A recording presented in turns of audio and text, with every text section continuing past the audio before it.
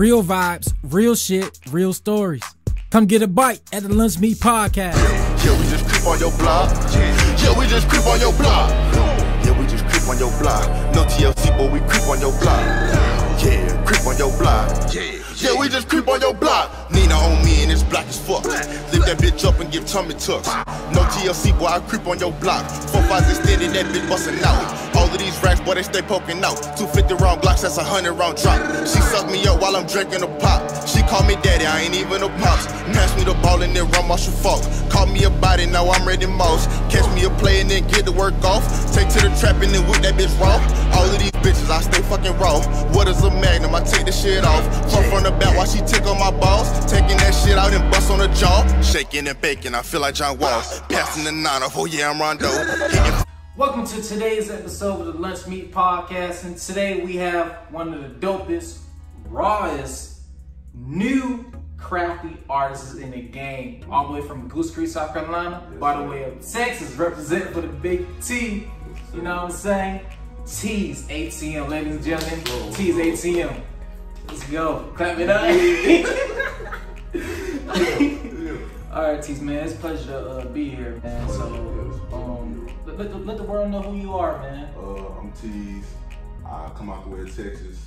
I've been rapping for 2 years now, and I'm here with my niggas. Yeah, hey, we rolling too, man. Yeah, we rolling. Kevin Gates. I don't say Kevin Gates, bro. Yeah, you're really not the only one. But yeah. People tell me that I look like him, I sound like him, or it's either him or Lil Bibby. Lil Bibby? I get Lil Bibby a lot. The Not voice. look-wise, but the voice. The voice. But that song, dog, the one you did in the club, I said Kevin Gates, dog. You said something like, you know, eating a pussy. I said, all right, dog. I put that song in the car. The truth, bro, that's who I look to, like, up to music-wise and shit. So that was like, yeah. So yeah, I still, so this flow shit. All right, hell yeah, shit. I make it work for me. All right, so TEAZ, man, we go, like I would start off with all the artists, man. So a lot of people listen to the music. They know, they see people on YouTube or on TV, but they really don't know the life of the artist. So we're gonna talk about your childhood, your upbringing. Okay. So, you know, share the world, you know, how you grew up and whatnot. Okay. Well, I'm originally from Bucksport, South Carolina. So I was born. Bucksport? Yeah, Bucksport. I never heard that. Right. It's in South Carolina. It's right beside Conway. I was born in Conway Hospital. So, like 3 or 4, I moved to New Jersey. Then, 15, I moved to Goose Creek. Okay. So then, 18, I moved to Texas. So, I mean, childhood wasn't bad, bro. I was raised by my mama, you know, single mom, and then she met someone. They was married. They ain't together no more. Thank God. That ain't true. But, it wasn't too rough, man. I can't say like I grew up with the rats and the roaches and you know how the rappers, you know, they grew up in, you know what I'm saying? I was middle class, bro. Okay. We had ups and downs. Good like, you know what I'm saying? Yeah, you know what I'm saying? Like just regular black people shit. Like, truthfully, bro. Like so it wasn't too hard, bro. Like I really could do what I want. I still do what I want. But yeah, it was straight though. It was beautiful. Just being raised by a woman and see your upbringing, you know what I'm saying, to where I am now. She happy, I'm happy. So you think it would have been the same if you had the other figure in your life too? No. Okay. Because from what she tell me, like truthfully, I met my dad one time, and it was at my graduation party from high school. He came, seen me. It was weird because you know what I'm saying. You know what I'm saying. You never seen him before, so it's like, man, what the fuck? And so he was showing me something. Man, he had a tab on his arm with my name, and that shit was still on. I'm talking about threw me over the edge. I was like, bro, get your ass. You on one of my biggest days as a teenager. You know what I'm saying? You gonna come. You know, the day you graduate, that's a big day for you. You know what I'm saying? Important day. That's important, exactly. So he came, and then I was like, man, you gonna have to dip. My mom was like, yeah, I'm with it. So. He pull off and come back and ask me for some gas money. Oh, hell no. I swear. I said, man. I swear. I said, Mama, you sure know how to pick them, boy. I tell you. I swear. Boy. But you know, I learned this from an OG. Shout out to TK Kirkland, man. And he was like, even though the father wasn't really in your life, you still got to thank him in a way. Yeah, to be honest, I gave him money. I only got $100 and something for my graduation, so I gave him 40 of that to go. So that motherfucker owed me $40. Yeah. I don't care what you say. $40 check, dog. Hey, Douglas Stone, you owe me $40. Right his ass a $40 check. Oh God, you owe me 40. Gas money, dog. Gas money. Put on a red car. Come on, man. All right, so you know your upbringing was pretty cool, man. So really, I say really settle or the black experience. You know, there's different black experiences, lower black experience, straight from the hood, like back to green, them boys really going through it. Then there's like John's Island, we're middle class too. Goose Creek, how some of it goes up and up. So where did your musical influences come through from all that? Did your mom or someone? Truthfully, my mama can rap. Your mom can rap? Like, her pen isn't good. Like, if she sit and think about it too long, she'll mess it up. But she can freestyle. Like, just start rapping. She used to do that. Like, you ever just get in trouble and your parents will mess with you all the time about it. Like, you done did something. She would make songs. You'd be at the kitchen table and she'd be like, you just keep on fucking that. I was like, what? But she used to do stuff like that. And it was like, And then, of course, being around Marco, all of them, they was doing music in high school already. So it was like, I don't want to rap, but I can do this. I feel I could do this. It's feel like, all right, you know how there's your group of friends are, I say, like you said, football players, right? You don't want to play football, but you know you can do it. Yeah. So like the gravitational. It's gravitational pull. Really, it's like, man, all the people I hung around with, Wombat, Darrell, Jaquay, Marco, Trizzy, Don, all of them was rapping in high school, and it was like I would just watch or, you know what I'm saying, give critiques and stuff, but it was like they was really putting music out in high school, and it was like, it took me till I got to like 21, 22 to really just be like, you know, I'm gonna rap. Yeah. Like, why not? And So between high school and the time that you started rapping, what was you doing between then? I joined the Army. Oh. Yeah, worst decision of my life. I Hey, didn't like you know what I'm it. I saying? didn't like it. I got right out. I went, truthfully, bro, I went on my deployment. Yeah. What you got to, well, I'm not sure if you said, but yeah. Oh shit! Hey, we open today. Yeah, but I went to at first I went to Kuwait, and then I went with my my higher up to Iraq because I was a driver. So 88 Mike. Yeah, I got a homegirl who was 88 Mike. Yeah, which is so scary. Yeah, really though, you going into the city, man, you don't know what's going on. So really, that's why I'm gonna say this. It's a lot of people that be like, you know, rap about some street shit. You don't really know the feeling of that. Like the streets, I can deal with that shit. That's just nothing. Yeah. But when you somewhere foreign and them people don't like you just because you an American, that's a whole different type of rival. That's a whole different type of war. You know what I'm saying? That bring out a whole different type of person in you. You know what I'm saying? That street shit is cool. Y'all gonna fight over territory. That's cool. They fighting for oil, their freedom. They need, you know what I'm saying? Religion, everything. So it's a whole different war zone out there. So that's why I always say this, right? All right, we got Crips, Bloods, all those, right? Yeah. If they want to shoot somebody, they can do it getting paid. Getting paid in the military. Because they ain't really like that. They not. I mean, it's all right. You got gang wars and stuff, but what does that really end up? You might kill one person, maybe. Most of them people, they just shoot because they got something. They ain't gonna hit nothing. They not. But when it's you and somebody else. And shooting to really kill you? Yeah, shooting to really kill you. That's when you go, all right, cool, let me see you do it. Yeah. Because I done seen plenty of people in uniform. Oh, man, I can't wait to get over there. All right. Freeze up. Yeah. And that AR don't go off. It was like, he just quit. Yeah.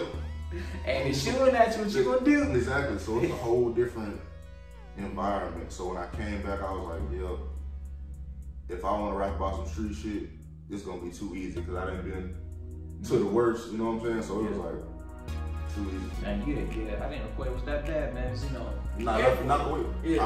I rap. Yeah, all right, so I did Dubai deployment, so it was dope. Dubai, yeah, Dubai, nice. 6 months, Dubai. You know, I shout out see, my Dubai folks. We did 9. I spent 4 of it in Iraq, but truthfully, it was some of my worst and my best time. Like, I had a good time out there. I met a lot of people. I touched a camel. Yeah. You know, South Carolina, you don't see no camel. You got like goats and shit. Chickens. You don't see no camels. I was touching camels. I rode one. I didn't know that they eat trash. That was interesting. Yeah, I mean, the people, some people were nice, some wasn't really fun. Yeah, some, but think about that. I was talking to someone earlier. I did a episode with a filmmaker yesterday, right here from Atlanta. Yeah. And she was like, the way they treat Black Americans over there, they get treated better over there than what they do here, which is very true. So it's like, as soon as they see me, hey, what's going on, brother? Hip hop, yeah, hey man, anything you want, we got you. Yep, and that's the brown in you. That's what, it was kind of offensive, but that's what we used to really call them, the brown people. Yeah. Black and brown. Yeah, black and brown, yeah. But they really, you're right though, Black people, they have a lot of respect for us and will do a lot for us. Like, like, you're not supposed to get liquor and stuff over there. Yeah. But they was hooking me up though. That's the type of love you get out. I be over there drunk. I ain't supposed to drink nothing. I was over there told up. Yeah, having a good time. But yeah, it's also high pedestal. It's also messed up though. So it is what you make it. Yeah. Every action got a reaction. That's how you handle it. That's how. Every action got a reaction. Alright, so you went to your military career, got out. It wasn't for you. Stuff like that. So I know a lot of people that got out because the authority part is kind of hard, which is very understandable. Yeah. But it's not hard. It's you know what I'm saying? So from then, your musical journey started, right? Right. What was your first musical steps in life? Man, all right. This is a funny story. You gonna see this too. True. So I was with my cousin Flop. Okay. We had an apartment together. We was in Texas. He was telling me he was going to the studio because he was doing camera work. He wanted to. And I was like, well, I'm not going. Yeah. I don't care. Like, you know what I'm saying? And he was like, nah, you finna go. And he took my car keys. And I was like, well, I'm not finna sit at the house all day. So I was like, all right, cool, let's go. I met this dude named Trill, which is like my brother now. But met him and I told him like, man, all right, what's up? I want to rap. And he told me no. Right to my face. I was like, well, I should whoop y'all ass. What are you talking about? He was like, if you come back and you serious, bro, he was like, then I'll take you for real. Yeah. And I came back and I did a song, and truthfully, no one will ever hear this song in my life. Why you say that? It's horrible. The worst of the worst. I'm talking about put the worst song you ever heard and then my voice on it. Like Low B. Man. Oh my God, you can't be worse than Low B, dog. Like that, what's that song they had? Riding Around Town, Lil B and Soulja Boy. Yeah, oh my like God, that shit's horrible. Yeah. People love that shit. They had liked it for a minute, just like I did my song, and then I was like, this shit kind of sucks. I was like, yeah, this ain't it. And I went back and did another one, but it was like a heartfelt song. I liked that one, but I didn't finish it. And then the laptop got broken, so all of this shit is gone. Yeah. But those were my first songs, and truthfully, I was recording a lot of songs that I knew I wasn't gonna put out because before I even put out music, I was learning the business part of it first. Before I just step out and most people now, they don't even know no kind of business in the music. They just making music and making videos. It's like you can't get paid for it. So break it down for people who don't know. So, because a lot of people, like you said, are doing that. Just content, scrape content. But understand the business part, help some people out. So, all right, there's nothing wrong with putting out content. I'll put that out first. That's what people want to see. Consistency, videos, stuff like that. That's what I haven't even got. I got one video right now. But I feel like as I keep dropping music, the music will speak. You know what I'm saying? And then once you hear your music, like, you know what I'm saying? I look at my stats every week. Apple sends me my weekly stats of listens and stuff like that. So every song that I see that I keep rising, before I put out something new, I'll do a video to that. Like right now, No Sleep came out almost 8 months ago. But I've been putting out singles and stuff like that. But continuously, like even last week, I got 153. I mean, I promote it here and there, but like I don't feel not like I should because I've been busy. I've been doing a whole bunch of stuff, so I usually just put it on like my story, stuff like that. Like because you type in my name on Instagram, like on the music section, my name pop up. So all my music is on there. So I just put it on my story and just let people listen to it. And then of course they're gonna click it. All right, so but as business wise, like we were saying, I feel like the first thing you should do is register your name, register as an artist. And you can do that through BMI or ASCAP. BMI is free, which is what I use. So cheap. So hell yeah, hey, shout out to all the cheap people I use cheap platforms. Cheap camera. This is just for the gram. I'm cheap. Alright. So but yeah, ASCAP, I believe it's $20 or something like that. Okay. Yeah, whatever. So is it one of those platforms that like say you put your name in, right? You register your artist name, so it goes to like Apple Music, Spotify, Pandora, and stuff like that. Everything. Yeah. Okay. And you have, and I don't want to be wrong, but I feel like it's an IRC or IRS code that you have. So like even when I did that show in Atlanta, I got paid for it without them paying me. Because my songs are registered. So a good example, Marco says too. You know, before we got on, we had to email the songs to the DJ. So I emailed the songs, and when he was dragging from his file, my album cover came on. Like while he dragged it, most people would drag their song and just the file comes, you know. He clicked the song and drug it, and my album came. Exactly. And he drug it across. I was getting paid regardless. So that means there's a copyright to it. Okay. Yeah. So that's probably the biggest thing. There's a lot of artists that's unregistered, and if it's somebody like myself, I don't steal people's music.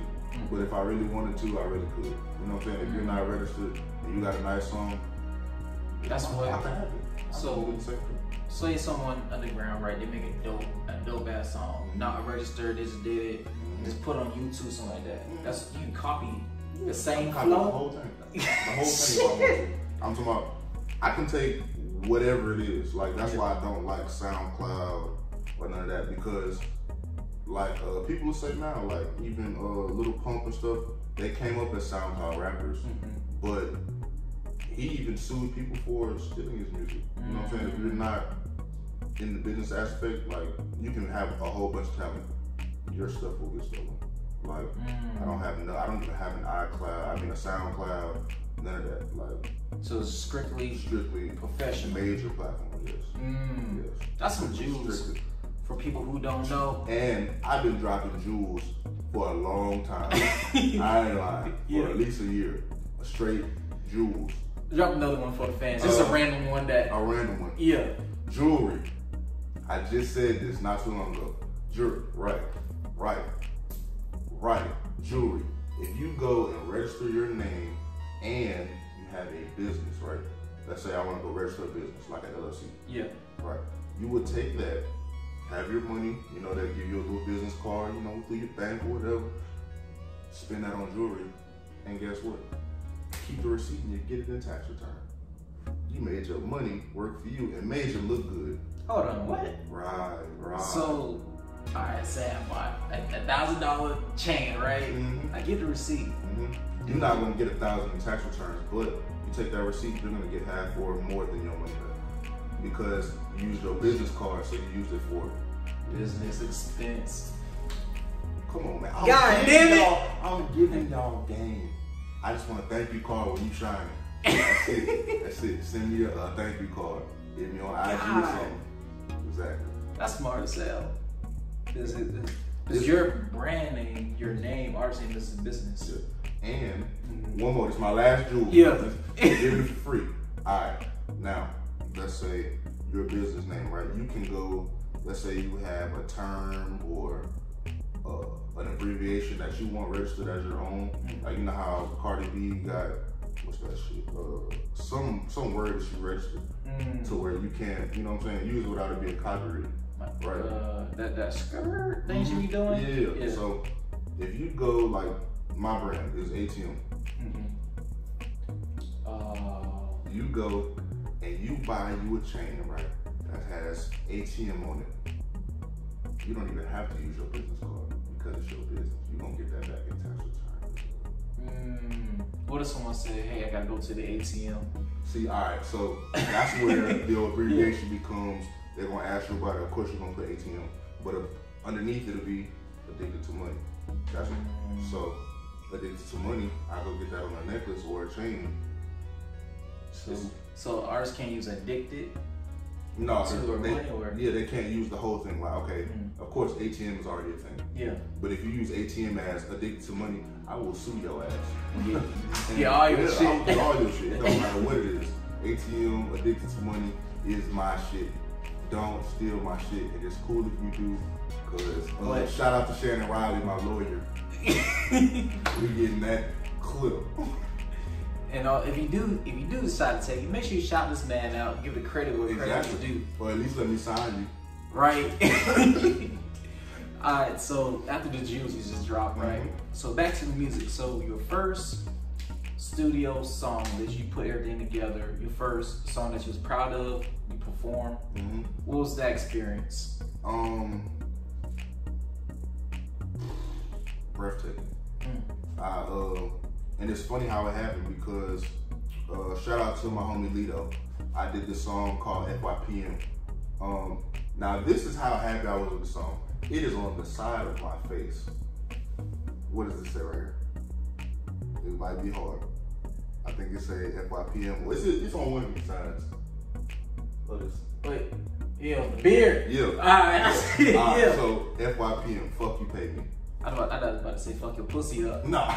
My bad. I know. Nah. FYPM, fuck you, pay me. Okay. So I did it, and my homie Lito, he was like, hey bro, I got the song the show that I'm doing. I want you to be a part of it. I want you to be the opening act. So I was like, I ain't never performed before or nothing. And so I'm like, okay, cool, I'll do the shit. And then 2 days later, he come with a whole different roster of people on the show. So at first I was opening up for, what's her name? Brittany something from Love and Hip Hop. The big girl? No, the skinny. Yeah. Alright, well, you know Brittany. Yeah. Brittany, shout out to Brittany. Matter of fact, I put it out there just for my mans. Afterwards, we did that, yeah. So all of that. So it was clap just gonna be clap them cheeks straight up. So it was just for her. And then 2 days later, it was Young Dro and Lou Got Cash from New York. So I ended up doing that, and it was life changing. Yeah. Like, at least in my eyes. Of course, it was Young Dro. Maybe 2,000 people came, but still, that shit was like, for someone who's never been on stage, I never did anything. This is my one song that I'm happy about, and I get to perform it. It was like, oh, this is crazy. And then when I got off the stage, I was sweating. I went outside. I got some fresh air, and I came back. And this is what made me know that I could do it. Young Dro was like, that was good. Keep it up. So of course I already knew, like, okay, cool. He might not have liked the song, but he seen the potential there. So I was like, all right, cool. This Russian lady, I got her on Facebook, so I'm not sure your name, I apologize. But I signed her tickets when I was done. And I was like, oh yeah, this is it. This is the life I want right here. And her friend, she was like, well, she ain't had no tickets, so she told me to sign a napkin. Oh man. It went from up to like, oh, you lame. But that was my first experience, and it got me a nice name, because of course I was on the flyer. So, you know, most celebrities, they're gonna post where they be at. It got me a lot of followers, it got me some attention, but okay. So that that moment you got on stage, right? You walk on stage. Nervous. The crowd looking at you. They don't know who you is in a way. Right. No, they didn't know who. So no clue. Like what was your as a rapper, first time performing? Your eyes looking at everybody. What's going through your mind? Like, man, I gotta rock this shit, or even before. Just for people who's about to perform first time. Truthfully, when I got on the stage and I seen all the people, I was terrified. I was like, whoa. But my brother Nick, shout out to Nick, he was in the back by the bar. Yeah. So that was my focus. I looked over everyone to the bar, like I'm rapping to the Hennessy bottles. Yeah. Yeah. and it, shout out to Hennessy. Yeah, shout out to Hennessy. But that was, that really helped me because I didn't have to look at no one. I didn't have to look in people's eyes. Like most people, when you look, they be like, yeah, this yeah. So it's like, oh, you know what I'm saying? It made me second guess. Like, damn, what if a nigga nose snotty or you know what I'm saying? You rapping, your mouth get dry. You be like, damn, all these people looking. So if you don't even pay them no attention, you gonna do it how you do. You know what I'm saying? Just rock out. That's what I do. Shit. Now I'm to the point where, I look people in the face. I don't even care no more. It's just crowd control is amazing. And get up there and just be comfortable because truthfully, a crowd will eat you alive if they see that you're terrified. They'll intimidate you. You'll be up there, you done messed up your song, your own lyrics, you know what I'm saying? Like, bro, you wrote this. There's no way that you should, you know what I'm saying? Fumble your words. That was the one thing I was taught. You made the song and you don't know your words. Never gonna be a good thing. Never. Don't matter how you put it. Every song that I've done, I know the words before I go to the studio. Now, I will say, I don't freestyle, I write everything. So it was very important. I mean, Marco, he freestyles super good. Yeah. But a writer too as well. If you have that ability, that skill to write, do it. Because some people have ghostwriters, which I think sucks. It does because it turns you to a pawn. You're a pawn in a chess game. You know, if somebody writes your music for you, you don't get to use your creative mental. You know what I'm saying? That's what music gets to me. It's like you can get out your comfort zone and create what you want. Truthfully, I mean, shit. Even with music, you can be who you want. Yeah. You know what I'm saying? So music, anybody. Exactly. You can say anything, do anything. That's why a lot of people respect the music I make because I say whatever I want to. It's my creative genius. It's what I put on the table. It's what I wrote down. So can't no one take that from me. Can't no one tell me I can't. Nah, if I thought about it, I can do it. So yeah, I go write and let's say if I go book a session on a Friday, I finish the song, I rap that song every day until Friday comes or until I have to record. So then when I'm there, I'm barely looking at the paper. I done already memorized it and I'm just rapping. So I might look at it as like for a reference or something, but I already had it mostly in my mental already. So you can think about it almost like a professional game, right? You practice all week. You know, game next Saturday, next Sunday. Exactly. So you're not gonna fuck off. You're gonna do what you gotta do. Yeah, I done.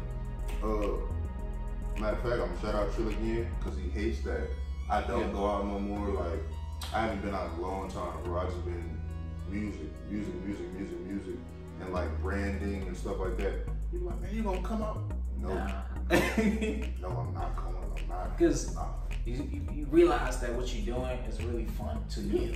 You'd rather do that than go out to the club. Like I'd rather do this than do anything else in the world. And so just like high school, bro, you miss a day of practice, you ain't gonna play on Friday. Exactly. You feel me? So that's how I feel. If I miss a day, shit, you never know what can happen. You know what I'm saying? If you don't use it, you'll lose it. And time is precious. I always say this every day. I wish it was 48 hours in a day, rather than 24. That'd be perfect. Okay, so you grind out. You did your live performances, man, and you're on the grind. On the grind, yeah. So your favorite song that you made today? Itching is one of my favorites. Just because I got to use somebody that I like music-wise. Of course, everybody knows Itching by Future. Itching for that, yeah. Yep. So I used that hook. Yeah. So I used that hook in the song, and it was like, okay, cool. Yeah. Somebody that I actually like musically, I could just take that and use it as my own. I like that.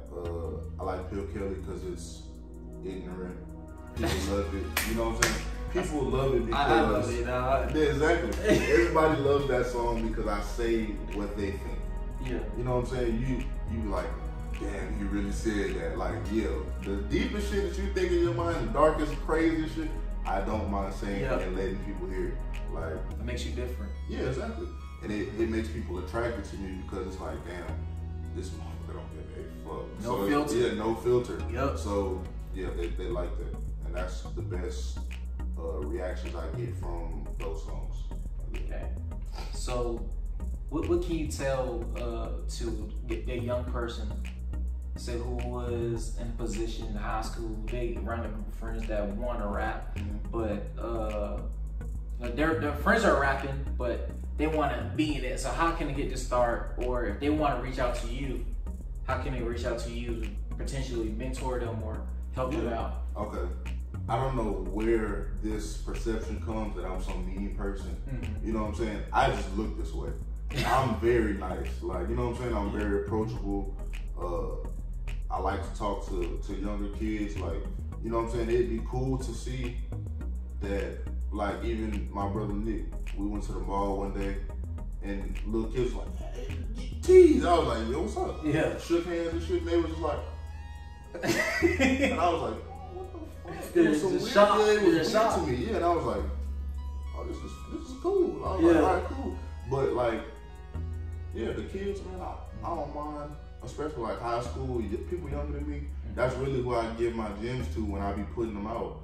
Because people my age, I don't want to give them the gems because they're not going to use it. Yeah. You know what I'm saying? The young people, I feel they really trying to get it. You know what I'm saying? People my age already, after them are like settled down already. They know what they want in life. Boom. Not me. I'm shooting for the stars. Yeah. Every day I'm doing something different, or you know what I'm saying. So I don't mind teaching or giving out gems. You know what I'm saying? It could be easy as an inbox. It might not be in a timely manner, but you know what I'm saying? Yeah, it'll get to you though. Truthfully, if you come to my inbox and you ask me for some advice, I got you, 100%. 100% I got you. But yeah, it might be the next day or something. But trust me, I'll get to you. But yeah. And the advice I would give them is don't let your environment cut you off from what you really want to do. Most people get into situations or circumstances or a way of life that will be detrimental to your health and the way that you want to, how can I say, the way you want to grow up, the way you want yourself to grow up. You know what I'm saying? Everybody don't have the same picture. You know what I'm saying? Most people want to stay where they at for the rest of their life. That's very understandable. Right. So even though you want them to see more than just discreet, yeah, exactly. They really enjoy that. Yeah, that's what they used to. That's what they like. So I can't make you do something that you don't want to do. I can give you the advice. Hey, I can lead you to the water, but if you don't drink it, you're gonna be a thirsty motherfucker. You feel me? So, but yeah, I give out free game all the time. Free game. Yeah. Dropping Jews all episode. All episode. So next thing you know is like, how can someone reach you to do some music for you, or how can you listen to the music? Where can they find you? Right now you can find me on Instagram, Snapchat, Facebook. My Instagram is Teaz_FF. My Snapchat is my real name, Montel, MONTEL _FGC. And of course my Facebook is the same thing. You type in Montel Teaz, I'm gonna pop up. But for features, most of the time you can hit my email or my inbox. But my prices went up 2 months ago. So if you seeing this now, prices went up? Yeah, you're too late. I'm sorry. I'm sorry. It's too late. But we can speak business though. Yeah. If I like you as a person, or I like the song that you send me, I will cut prices. I'm not stern. I'm not that type of person yet. Yeah. But that's very important. Yeah. Because I just got a song from my phone over there, but I just got a song request to be on a feature for someone.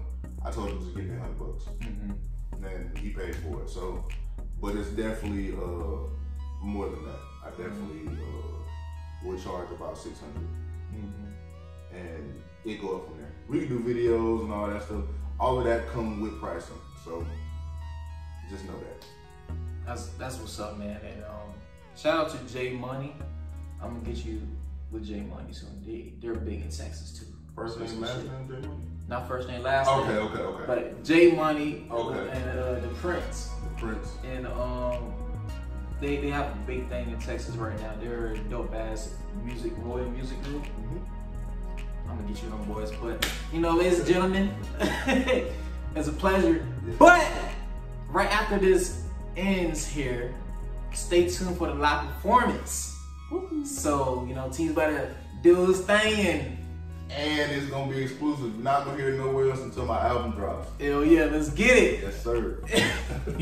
Hell yeah. I know that's fucking gay with. Don't leave the house without your motherfucking straps. 2 guns up, nigga, we ain't worried about nigga.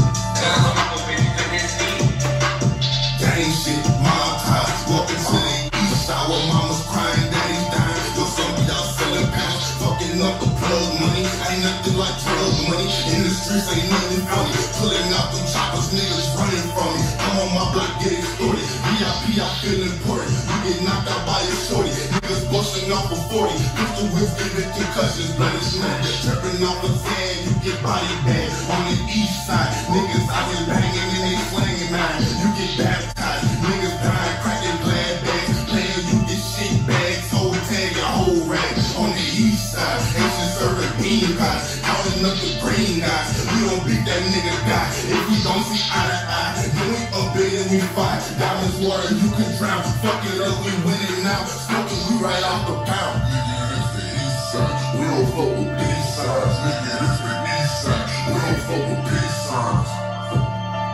We don't fuck with peace signs. Welcome to the east side. Smoking on that iPad, copper got a kickback. We shooting up the kickback. Fucking niggas click clack. Then this brain goes split black. Wrong colors get you clapped. I been rapping no advance. 30 minutes, 40 bands. Got my payment, you get taxed like Uncle Sam. On the east side, we been rapping fucking groupie hoes in the ass. On the east side, we don't go outside without your take. Like your bitch, smoking nigga, he get wet. Fuck a peace sign. Trapping smoking. Real vibes, real shit, real stories. Come get a bite at the Lunch Meat Podcast.